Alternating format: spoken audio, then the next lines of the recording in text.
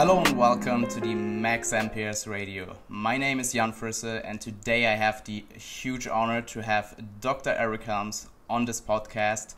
I'm sure a lot of you know him and hello and welcome Eric. Well, thank you so much for having me. Glad to be here. Just real quick, you have been a huge inspiration for myself and I know for quite a few people. And I just wanted to get that out of the way. And thank you again for doing this. I hugely appreciate it. And I'm honored to hear that, and I'm happy to be here. It's always good to be able to talk to people about stuff I like. So it's all good. Yeah, the stuff we love. That's right. Just in case somebody actually doesn't know you, I will give you the quick opportunity to introduce yourself and maybe tell people what you do and For sure, yeah. So I am basically just someone who fell in love with lifting in every facet. So both the experience, the community, the results, the process, the journey, and as well as the science behind it. Began competing in natural bodybuilding and powerlifting in 2006, 2007. Became a personal trainer the year prior to that. And have just tried to take it as far as I can. In 2009, I formed 3D Muscle Journey, which is basically an online coaching service where we also try to create a community and provide evidence-based information to natural bodybuilders with my colleagues Jeff Alberts, Alberto Nunez, Brad Loomis, and Andrea Valdez. And been studying this stuff, both nutrition and training, for long time now. Just recently finished my PhD last year in strength and conditioning, and previously to that I did a master's in sports nutrition and a master's in exercise science. I'm just like lifting things up that are heavy, putting them back down, and then learning about the best way to do that. So excellent description, actually. Thank you.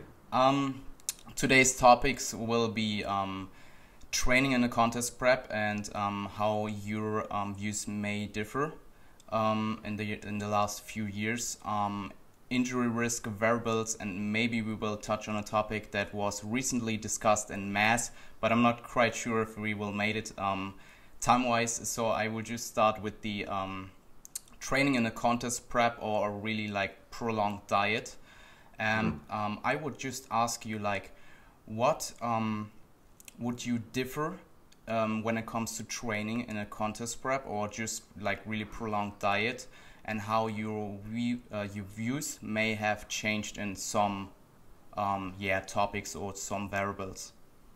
Sure. Yeah, so I think overall, fundamentally, things shouldn't change that much, whether you're in the off season or in a calorie surplus or maintenance, or whether you're actually dieting for a show.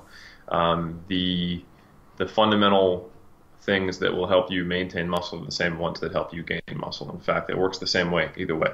And you're just trying to drive muscle protein synthesis as high as it can, as often as it can, progressively, so that you do indeed gain muscle.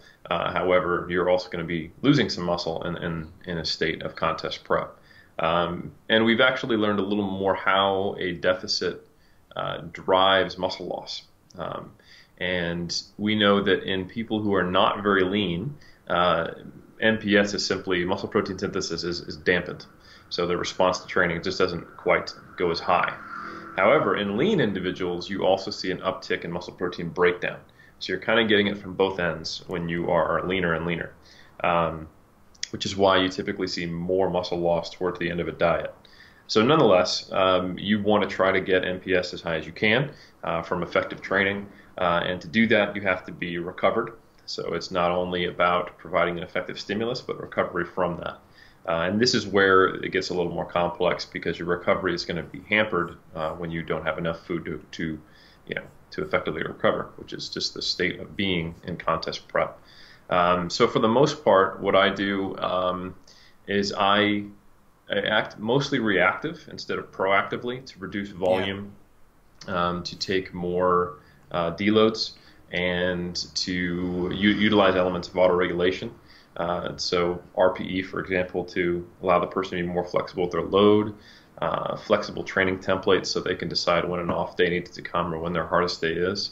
And just have to keep a close eye on things, especially the higher risk, higher stress movements, things like squats, deadlifts, and other compound lower body movements. Those are ones where I will more likely reduce volume at a certain point, just because they tend to disproportionately beat you up. So yeah, that's the overall kind of approach that I would take a little differently during prep. It's just you have to be ready to do more to manage fatigue.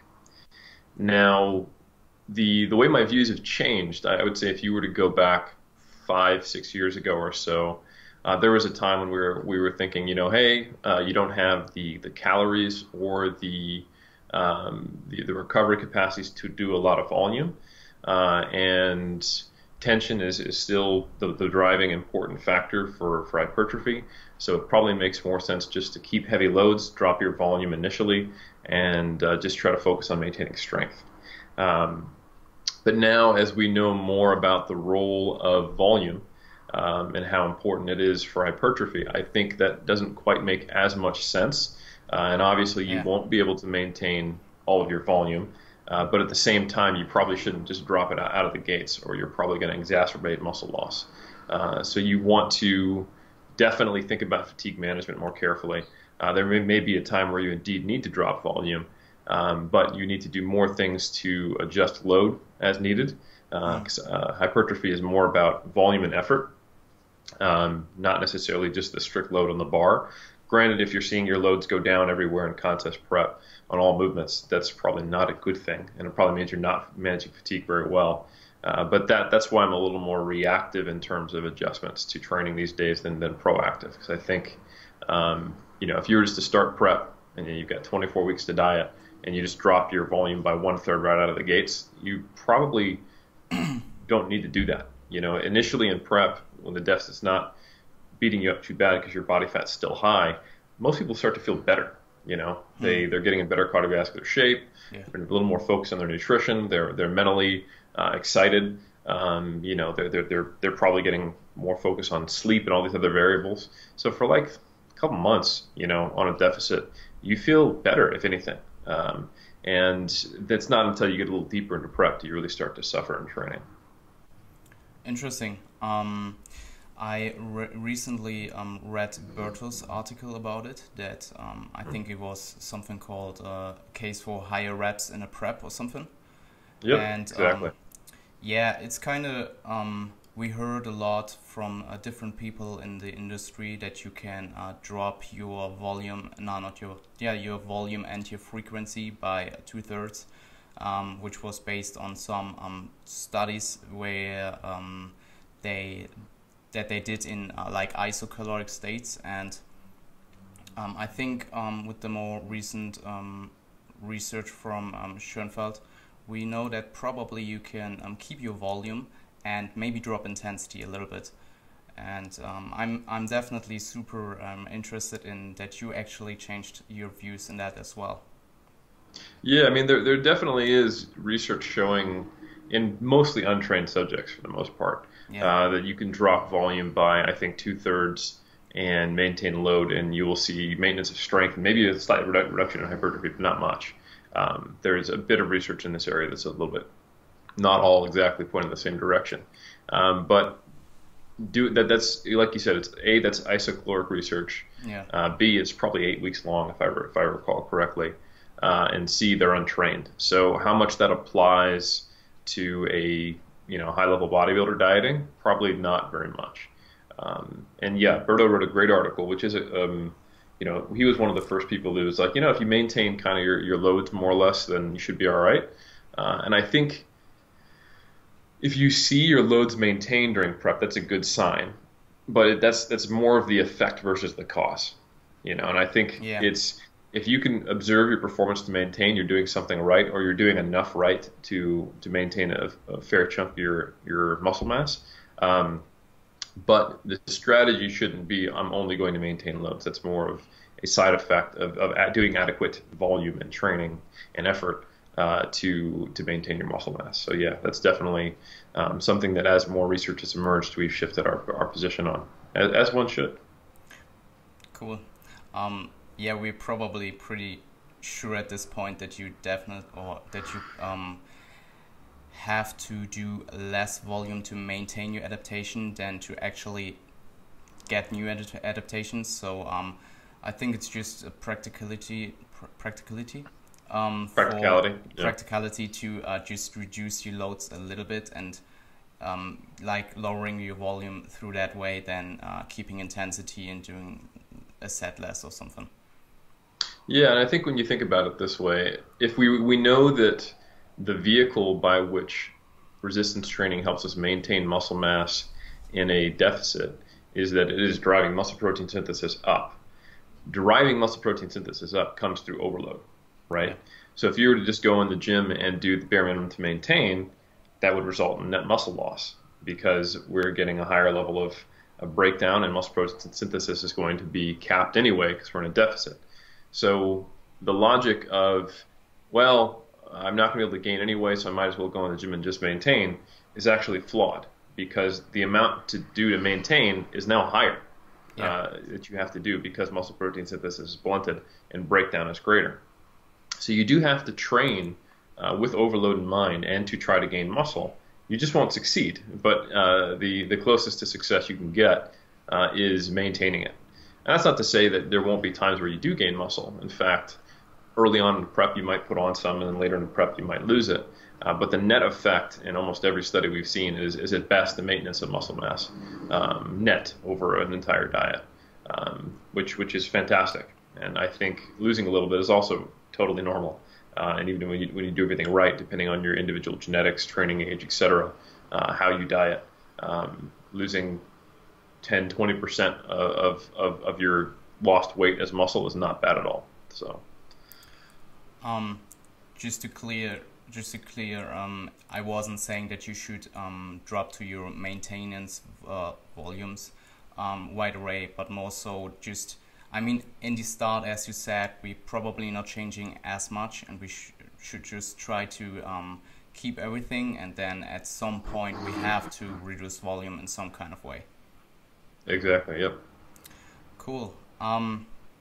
I will just maybe transition to the next questions because it's kind of related to that one. It just fits in pretty well.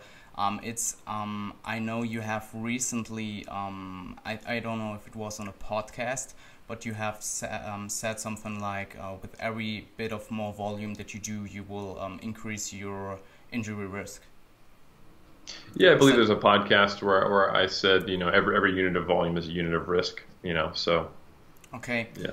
I have talked with Dr. Mike Isotel about this, and I think he also touched on that with Steve Hall on his podcast. And he was, they were discussing the difference between doing more volume versus doing more intensity, and also getting more close to failure. And how that relates to a higher injury risk, and I just want to ask about your thoughts.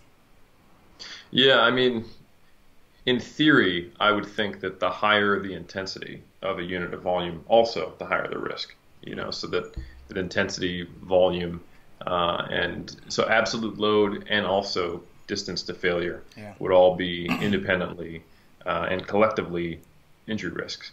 That said, I believe, if I recall correctly, Greg Nuckols did not a peer-reviewed one, and not like he tracked these individuals, but he ran a survey on powerlifters, and I don't think he found strong relationships between a lot of these variables and injury. Interesting. But that's, like I said, all respect to Greg, but it's not necessarily the highest quality evidence in the world. So, I mean, logically, it would make a lot of sense that the more you do, the more times you set foot in the gym, the more times you are risking injury. Likewise, the heavier the weight you expose your body to, the more potential for injury as well. I mean, getting out of position with 600 pounds is probably more potentially injurious than getting out of position with 30 pounds.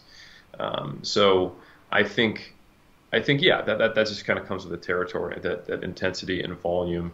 The more you do to overload, the more risk there is. But at the same time, we are still talking about very small risks.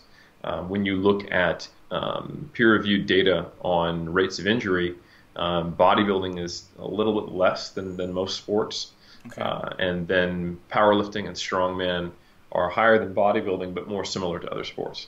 So it's not like it's any more dangerous than playing a team sport for the most part. And bodybuilding might even be safer, just because you don't have to use heavy loads, you don't have to use specific movements. You're not actually training for a 1RM.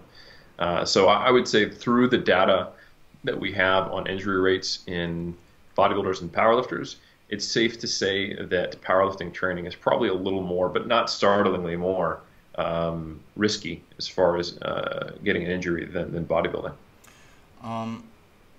Kind of related to the topic, just first of really interesting thoughts, and just kind of related, a question.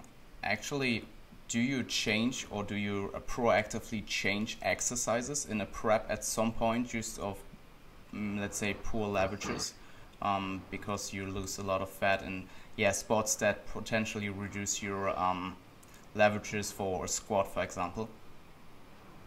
So when you say leverages change in a way that makes you worse at a squat, how specifically do you see that happening? Because I hear people say that a lot, but I don't. I know that your body changes and it feels different, but specifically speaking of leverages, I don't know that I would be confident to say that fat loss changes your levers. So I think for the most part, that's going to be your segment lengths. Yeah, you probably, for a bench press, for example, you have just more range of motion because you lose fat at the back and at the chest. And for a squat, I could I could think about that as well, that if you lose fat at your legs, or maybe even some lean mass, that you just have more range of motion, and through your and that kind of changes your not your anatomy, but your anatomy. But your technique will differ from that. Yeah, absolutely. Yeah, I think in the squat and the deadlift, it feels different. That's for sure. When you lose a lot of weight, if you have a different body, you weigh less. Getting into position might be a little easier, or it might be too easy. You can sink into depth too deep, or deeper than you're previously used to. For the bench press, yeah, definitely. I think as you lose glute mass, be it fat or muscle, that reduces the decline that you're at. And then as you lose chest fat, that's going to increase the range of motion. But I wouldn't say that the levers necessarily change in the squat and the deadlift. They do in the bench, mainly because of the angle. But as you diet, I think we have a fair amount of data suggesting that a calorie deficit can increase injury risk. Like if you look at the female athlete triad data, typically women who are exhibiting disordered eating, that is a predictor of injury, which is typically expressed as less total calories, less protein, and a lot of other elements of minor malnutrition. And as I said previously, like if I have a bodybuilder who we need to reduce volume on and they're feeling beat up in their legs, typically I'll preferentially reduce it from compound lifts that are a little higher risk during prep, because I think that makes more sense as far as reducing overall injury risk. And you can replace it with another movement, or if you just actually do want to make it cut, you can just cut it and leave it there. So I think it just depends on the situation. Okay, cool. I would then transition over the macrocycle setup for a contest prep. I'm just assuming a contest prep is a macrocycle for a bodybuilder. Sure. How would you set up, would you even conclude like more strength work in there? Or how would you set up in general a macrocycle for contest prep or prolonged diet? Yeah, I mean, I think a lot of the times with bodybuilders, I'm operating in just successive mesocycles. So I don't necessarily have an overall plan. When I teach in the SBS Academy, I basically recommend that every third of the diet you can drop your volume by about 10% as a decent guideline. And I think that's a useful guideline to have in your head as a coach. But at the same time, I do think it should be more reactive than that.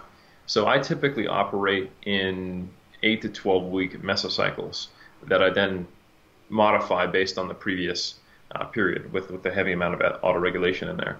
Um, so, we're normally training each muscle group 2 to 3 times per week, with at least 10 sets per muscle group spread out across those days. And that level of volume will be also based on where they've been, how much they had in the off season, individual variability on what they seem to respond well to, their training age, a ton of other things, etc. And then we'll have a mixture of loading zones. So we'll have some heavy work that would be more in the strength zone, maybe about a third of their training. And then the rest will be primarily in that 6 to 20 rep range. And that could be spread out over, 3 to 6 days per week, depending on how they like to train. So that if it was 3 days per week, that would probably be like upper lower full or full, full, full. If it was 6 days per week, that would probably be, like legs push pull off, and just having less volume per session, the more days per week they train. So it just depends on their schedule, their personal preferences, how they like to train, how much carryover they have of fatigue from compound movements to other exercises, etc. And then within those mesocycles, I typically set it up so there's a bit of linearity. So you'll see repetitions dropping as load goes up, and there will be a undulating element of it over the week. So you'll be doing different repetitions on different days. So for example, we might have a day, let's say we had a basic upper-lower split. Day 1 on upper body, let's say we're just going to do bench on both days, might be 3x12. And then the day 3 on the second upper body session might be 3x5. And then that would undulate within the week, 5 and 12. And the next week it would be linear, so it would go down to 3x10 and 3x4. The next week might be 3x8 and 3x3. And then we can deload if we need to, or skip the deload depending on how they're feeling. I typically more often to include a 4th week deload while dieting, just because it's kind of better safe than sorry, and then restart that cycle slightly heavier if they can do it. Of course, using RPE, so if they can't, we'll maintain load or even drop it slightly as needed, depending on just how they're doing. So that's a kind of a basic structure. So it would be undulating within the week, linear within the mesocycle, and then kind of meeting those big picture criteria of training variables of 2 to 3 times per week, with rep ranges anywhere in the 3 to 20, with most of it in the 6 to 20. RPE is typically going to be between 6 and 10, with the stuff in the 9 to 10 range reserved for like your isolation movements that don't incur a lot of fatigue when you're near failure. And then the 6 to 8 range, or 6 to 9 range even, for the compounds at different phases. Sounds kind of familiar. That's right, yeah. So you may have seen that in the SBS Academy. Yeah, I have. It's been a while now, but I remember those days. Absolutely, man. Yeah, so you at some point said that your cycles will be 8 to 10 weeks, and then you concluded that you deload every 4th week. So just want to clarify that. Not always, but that's a decent recommendation. I mean, so in the off season, for example, I'll often run kind of that 3-week cycle of progression. So let's say we go 12, 3x12, 3x10, 3x8, and then if we're feeling great in the off season, we'll go back to 3x12 and increase it. So it might be a deload every 7th week. Or like if I'm actively coaching someone, it can be auto-regulated. That could be 2 to 3 cycles go by without it. Or if they're feeling beat up consistently every 4th week, maybe we need to reorganize our training. So it depends on the individual and the situation they're in. During prep, I tend to err on the side of taking more deloads and doing more to manage fatigue. So I often recommend to deload every 4th week. But if I'm coaching someone, it doesn't necessarily have to be set up that way. It could be every 6th week, or we can skip one if they're feeling great. But I typically don't see the need to skip deloads because I feel okay during prep. It's like, well, you don't know what's going to happen around the corner. Let's be more conservative as we're dieting and getting pretty damn lean. I can anecdotally say that deloading in a diet is a really good idea. Absolutely.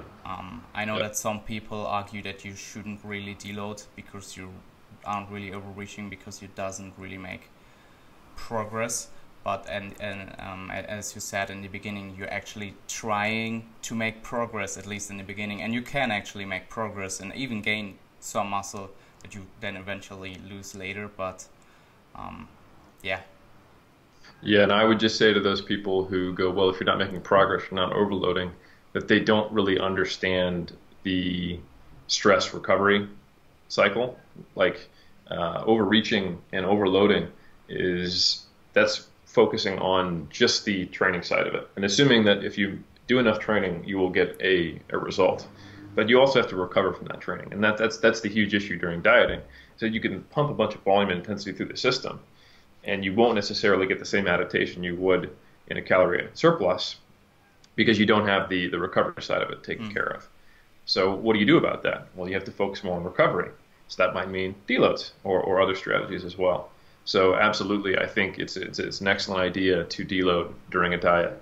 That's exactly what a diet is. It's a lack of recovery and a lack of the supportive material you need to make the adaptations. So having deloads, having diet breaks, having refeeds, doing both things on the nutrition and the training side of it to ensure that you don't get burned out and overreached or even overtrained, which I have seen with people doing a ton of cardio, being very, very lean, and a ton of resistance training, increasing their volume while crash dieting. That can absolutely wreck somebody. The few times you see what I would describe as true overtraining syndrome in people who are doing resistance training and not endurance training is contest prep bodybuilders and occasionally CrossFitters who are taking things too far. Of course, they're doing a lot more than resistance training. So, yeah, it's absolutely critical that you pay attention to the fatigue management side of it during prep. Definitely. Just a question that came in my mind out of interest. A lot of people, the longer that they diet, they kind of create, the diet creates some kind of like lack of sleep or just lack of sleep quality. What would be your strategies to maximize sleep quality, or just in general maybe fight against that, if you can say it like this? Yeah, I mean, sleep is really, really important during prep, and the strategies are basically the same ones you would probably take in the off season. It's just more important that you actually take them. So we reviewed an article in the recent issue of Mass, Greg did specifically, showing that one of the most effective strategies is just getting your head on the pillow earlier. Even if you struggle to fall asleep, getting to bed an hour earlier can be very effective with just actually increasing the amount of time spent sleeping, and that can have positive effects on performance and recovery. Other things you can do are around what's called sleep hygiene. So, for example, no screen time 30 minutes prior to getting to bed is important. So have a consistent bedtime. Actually set it up as, okay, I'm not going to have any screen time during that period. And doing things to ensure that you have a consistent sleep schedule and that your bed is purely there for sleeping and sex if you're married or have a partner, and that's it. That you're not spending a lot of time doing other waking or focused activities in bed, because it's been shown to also shorten the time it takes to fall asleep. That's basically where I would start.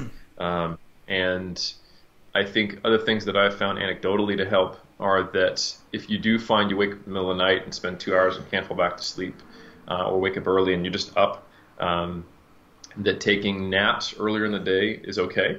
I would say try to do it before lunchtime. If you take it too late in the day, then you might find you just have kind of pushes back when you could fall asleep anyway.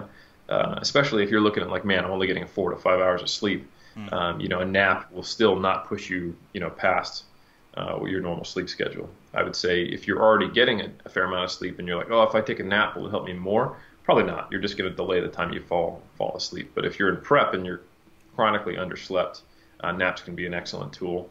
Also paying attention to caffeine intake. A lot of preppers will inadvertently increase their caffeine intake, so drinking more diet soda, or just taking more caffeine just because they feel terrible.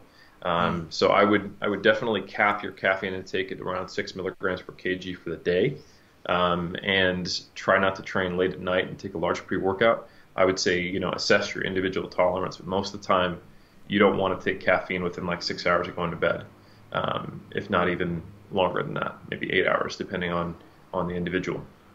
So yeah, paying a little more attention to caffeine, getting your head on the pillow earlier, naps if you're underslept, but not if you're actually doing okay, and probably before noon, and then consistent bedtime, bed only for sleep, and then get your head on the pillow earlier and consistently at the same time, and those can all make a huge difference. Yeah, absolutely. I kind of try to prioritize my sleep in the last few weeks even more, and I just have huge increases in productivity also. Not just like my training went better than ever, but like productivity. And what I found in a longer diet that I did was that I just have to pee more in the middle of the night. So I just wake up and have to go to the toilet.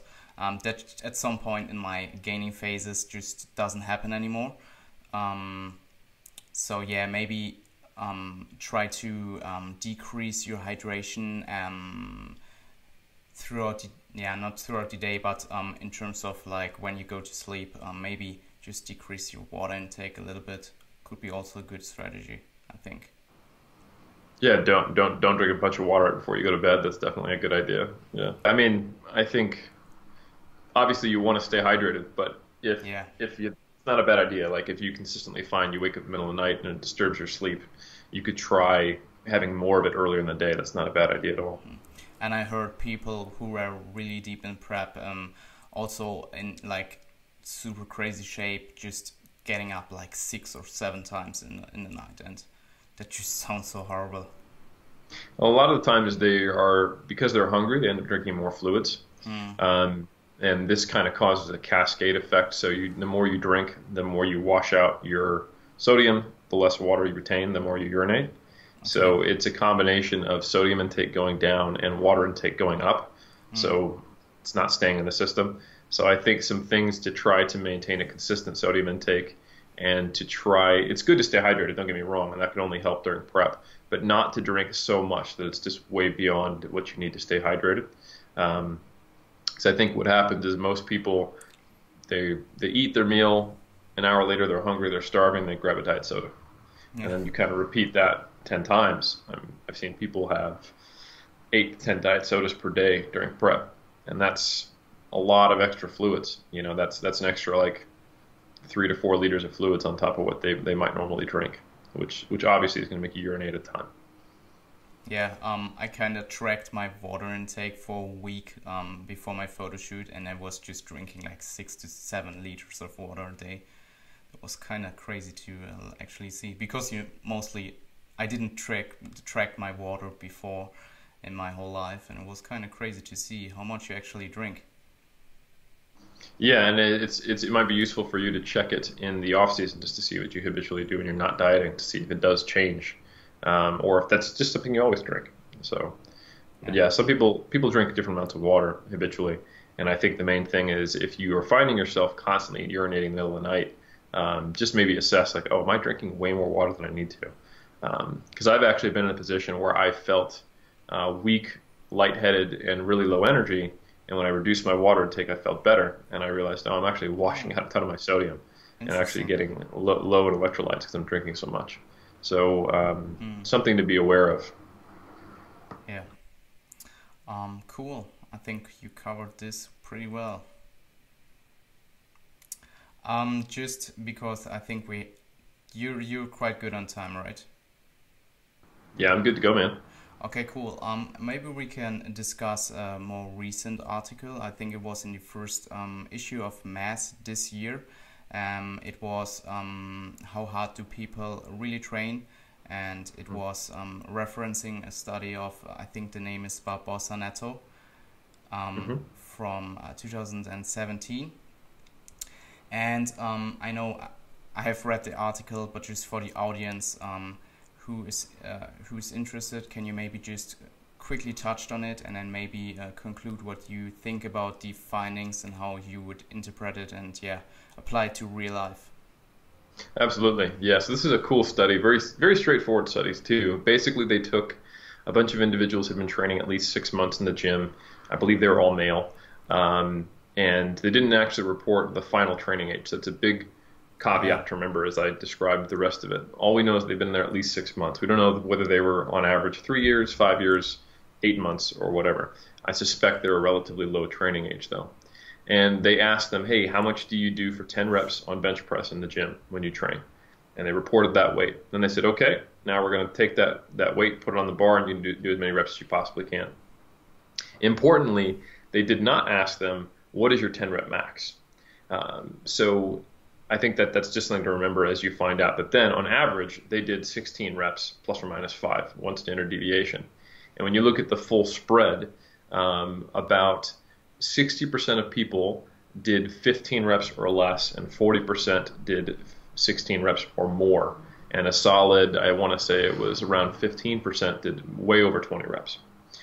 Now, I think there's nothing wrong with the folks who did 15 reps or less. You know, like for example, I will often do multiple sets at a 6 to 7 RPE, somewhere in there, yeah.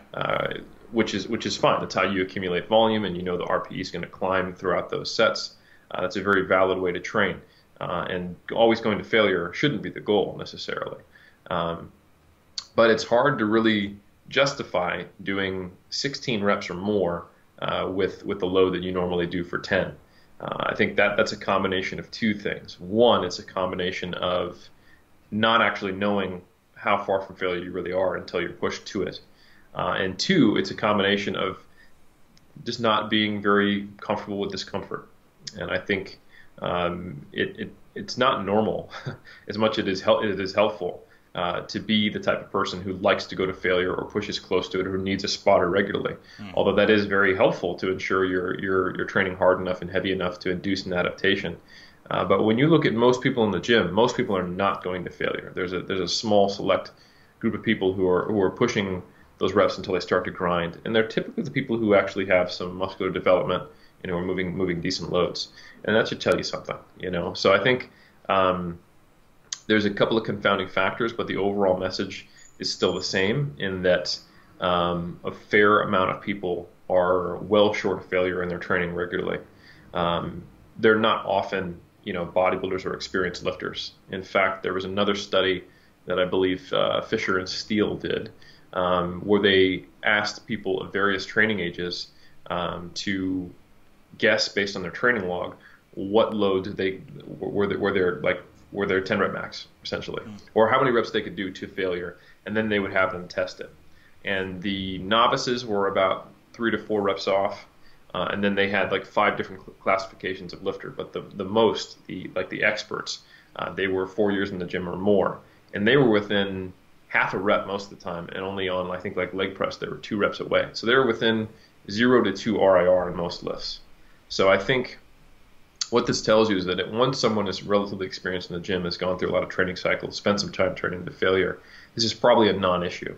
But for the early stage intermediates and the novices, it is very easy to not know how close to failure you are, and that accounts for maybe 3 reps or so on average. But there are, like I said, there are some people who are hitting 20 reps with their 10 rep max. So I think the solution is that when you're a novice and when you're an intermediate, probably more when you're an intermediate, because you're actually going to take a little more to stimulate growth and strength, is take a cycle of low volume, low frequency training with a spotter and actually push to failure on a lot of at least your last set for each movement. Even though that may not be optimal, I think it will be really useful investment for the rest of your training career, so that you know what it feels like to push until you're actually close to failure. And that'll improve your ability earlier to assess your actual true intensity in terms of repetitions in reserve. Really interesting, especially the practical application that you should do a short cycle of just failure training, basically. What I've found with clients, that the more, as you said, the more experienced somebody is, that they can just more objectively gauge their RPE or reps in reserve, and the more novice somebody is, that they actually cannot do it, but they will learn it pretty fast if they, at least Absolutely. If they at some point come closer to failure. And it's one of those things where I think novices pick it up pretty quick. And in my experience, someone who's getting serious about weight training, and they're not just doing it because my doctor said I should get in shape, or or my coach is making me do this, but I really just want to play baseball or whatever.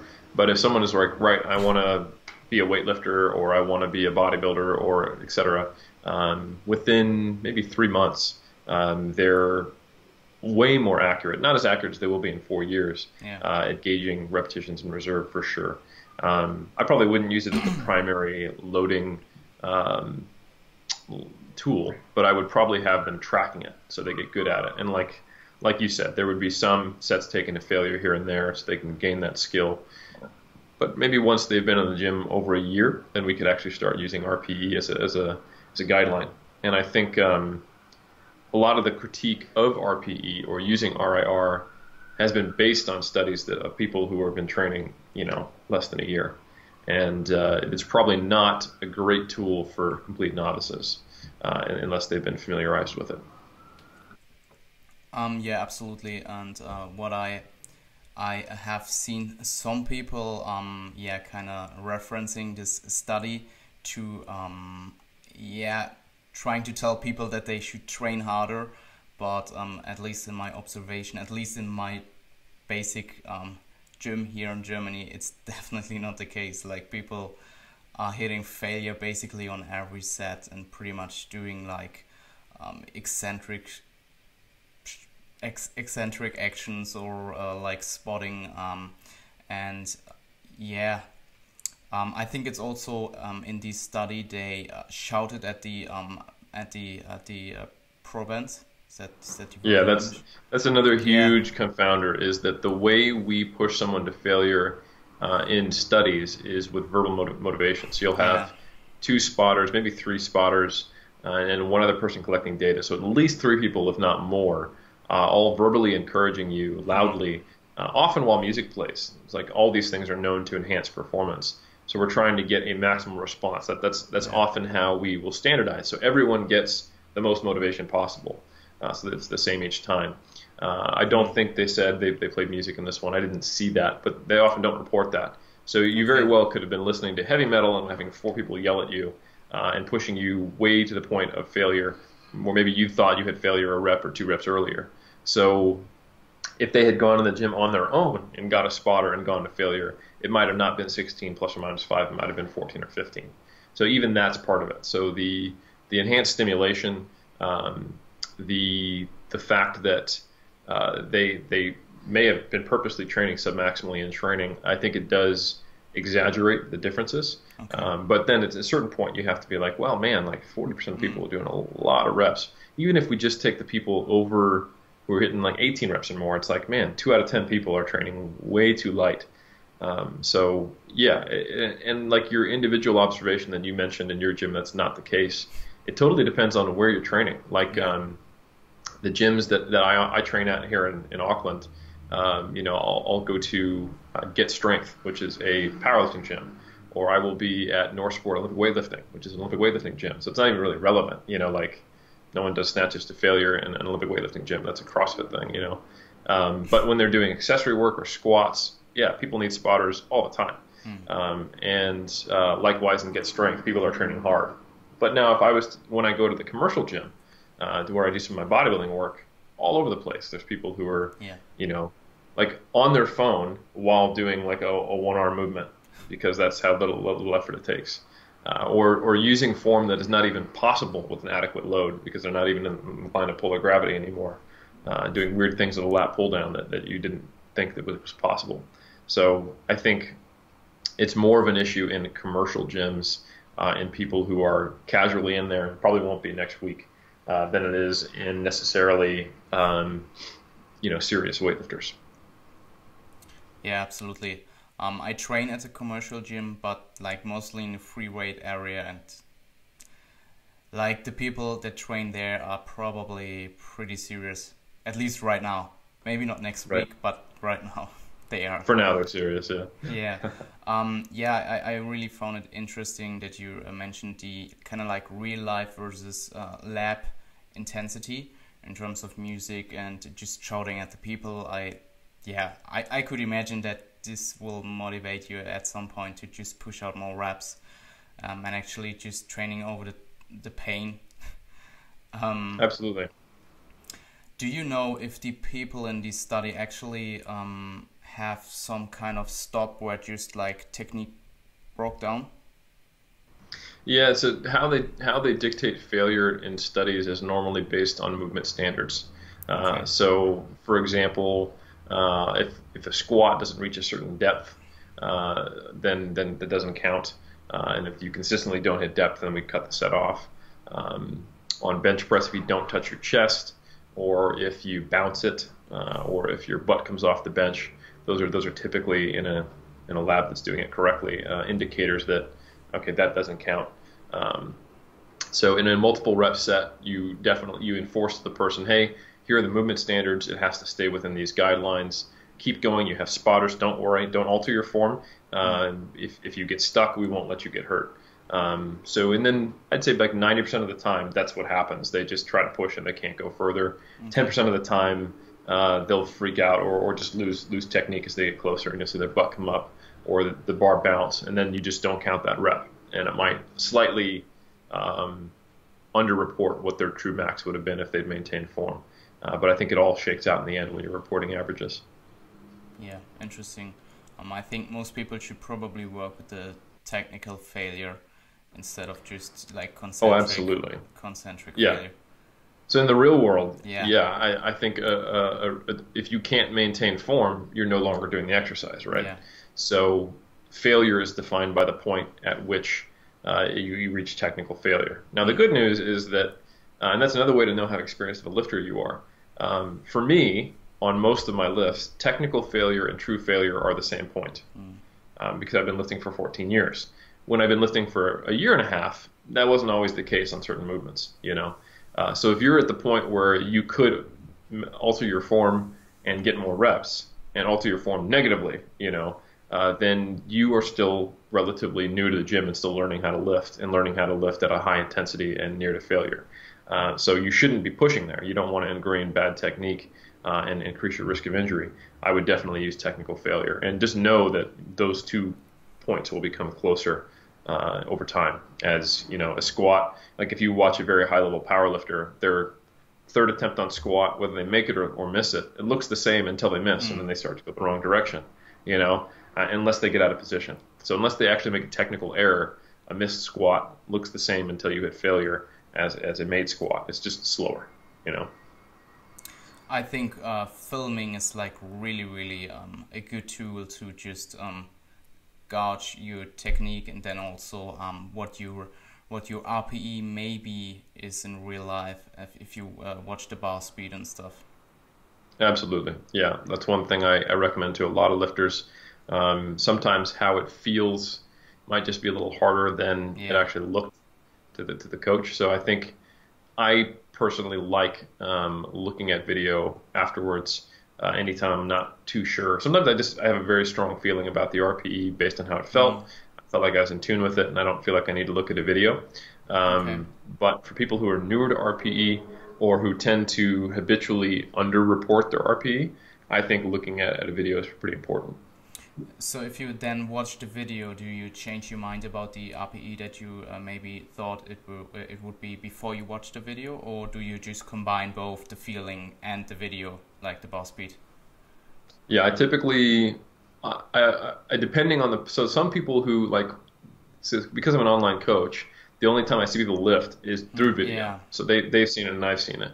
And what they say the RPE is, and what the video says, if there's a discrepancy, that's all I'm basing it on. So then I ask them, hey, wait, don't rate the RPE until you look at the video if there's a large discrepancy, because they need something a little more objective to go on. Personally, I will normally look at video. I'll record video for technical purposes, and then I will often just ask my wife, hey, what do you think for the RPE? Because she's my training partner. Cool. But if I don't have my wife with me or I'm training on my own, I will look at the video for not only technical purposes, but also to confirm how was I on my RPE. And then I will sometimes modify my score if I think I was way overzealous or underzealous. But most of the time I'm pretty on point. Like I'd say I'm maybe about half an RPE point off most of the time. I rarely accidentally hit failure in training. So yeah, so I think, you know, being hyper focused on RPE as part of my PhD and then lifting for 14 Yeah. years and being in powerlifting and bodybuilding, so getting the opportunity to train heavy and near to failure on the big 3+ accessory movements, I think has been a useful tool for me to get a pretty good gauge of that. Interesting. Yeah, more people should film their training. Absolutely. Yeah. Cool, Eric. It's been almost an hour, and I think we touched on some interesting topics. And I will probably conclude it now. Where can people find your work and also your personal stuff? Absolutely. And just thanks for having me. It's been a good discussion. Cool, Yeah, thank you. so absolutely. The best place to go, I would say, is 3dmusclejourney.com. From there, you can kind of find links to all the other stuff that kind of came up casually in this conversation. For example, MASS, our monthly research review, you can find a link there if you want to subscribe and see what myself, Dr. Mike Zerdos, and Greg Knuckles have reviewed each month that's relevant to bodybuilding and powerlifting, Brilliant and stuff. strength sport in general. Thank you. If you're interested in my books, there's also links there to Muscle and Strength Pyramids, which kind of outline my thoughts on training and nutrition and their priorities. You can also get a link to our podcast for 3DMJ, our YouTube videos, also the 3DMJ Vault, which is kind of like our little online courses for bodybuilders and powerlifters who want to become students of the sport. Our coaching is there. And then the only thing that you can't find a link there, of course, would be the SBS Academy, which is starting soon, which is shreddedbyscience.com. And finally, my Instagram, which is at Helms3DMJ. Cool. Yeah, we should definitely plug the SBS Academy for a short time. Like it's just been from myself. It just was like I started it back in the days, and I wasn't even like sure that I want to be a trainer, and it just like hugely changed my life. To like, it sounds kind of cheesy, but it's just like that for real. Well, it's got a great community behind it. You know, I was Definitely. both myself and Mike Zerdos, who, for those Yeah. listening who don't know, I teach the coaching bodybuilders unit, and Mike teaches the coaching powerlifters unit. It's been really cool to get to teach that, but more so the community that Luke and Lawrence and the SBS Academy as a whole has generated and created has been outstanding. And every time I get the opportunity to go to the UK and meet up with everybody, it's always such a cool group. So yeah, I don't think that's overstating anything at all. I think a lot of people share that same sentiment. Is there anything planned that isn't out there yet that you can talk about in terms of? I know that Luke wrote something in the SBS team group that I think some presentations are coming, but I'm not quite sure when exactly. He didn't mention it yet. You know, I think Luke's the mastermind there. I don't know anything yet that is on deck that's coming. Okay. Yeah, at least not for the SBS Academy. I mean, I've got second edition of the Muscle and Strength Pyramids are on the way this year, and some other work through 3DMJ. But I know Luke's always got some up his sleeve, so I'm sure he's got cool stuff planned for 2018 as well. Actually, I wanted to ask you about the Muscle and Strength Pyramid 2.0 as well. Hmm. What about it? Yeah, just have you anything safe yet, or do you just still work on it? Yeah, definitely just still plugging away, making edits. I'm excited about the changes to the training plans in the training book. Previously, I was using the 2007 Wernbaum systematic review that kind of gave guidelines for frequency, intensity, and volume. And those are all based on total number of reps, Yeah. which makes programming a little more difficult if you were trying to do it on your own. And the recent Schoenfeld meta-analysis that came out, I think last year in full press, of 10 plus sets per muscle group, and then the similar one that was done by Ralston for strength, allows me to operate with just number of hard sets in a certain intensity zone. So I think I will have an easier guide for, hey, if you want to write your own program based on the principles, here's how you do it. I think with the guidelines for total number of reps per body part, Some people got a little bogged down, and that might have been a barrier to them, writing their own training. And I think that hopefully I'll be able to write a more succinct guide on here's step 1, 2, 3, 4, 5, write your own training program. So I'm excited about that. Super cool. I didn't know that actually. Do you still personally work with reps? Or I look at it. I look at it in terms of sets and then the various zones that they're in. So obviously for a bodybuilder, not obviously, people might not know this, but for the most part, if you were to match number of sets in, like, say, the 6RM or lighter zone, so anywhere from 6RM to 20RM, you're probably going to get a similar effect for hypertrophy. Strength, not so much. Obviously, a 6RM set is going to build more strength because it's more similar to a 1RM than a 20RM. However, when you try to match, like, say, a 2 to 4RM to a 10RM, you're going to see more hypertrophy from the same number of sets of 10RM just because there's not enough total, I would call it impulse, which is time and force produced in a 2 to 4RM set. The force is obviously there, but there's not enough time spent producing it to get the same magnitude of effect in terms of hypertrophy. So it evens out at a certain point, but not, I would say, probably safely under 6RM. Like if you do a set of 6 to failure, it's going to be a little slower from the get-go. And the amount of time spent that it'll take to complete those 6 reps is more than it would take to complete the first 6 reps of, say, a 15RM, because those are going to move quicker. And then the force generated is going to be higher the whole time for a 6RM set compared to that 15RM. But because that 15RM set then extends for another 9 reps, you're going to get a similar total amount of kind of fiber stimulation, especially when you hit that failure point. So yeah, I think it's easy. I think it's easy and it's useful from a hypertrophy perspective to just count number of hard sets within a given zone. If you were to look at 6RM and lower and the effect, you'd probably need to look at total reps. But I think as a heuristic, kind of easy to use rule, you can probably just take a look at number of hard sets for hypertrophy.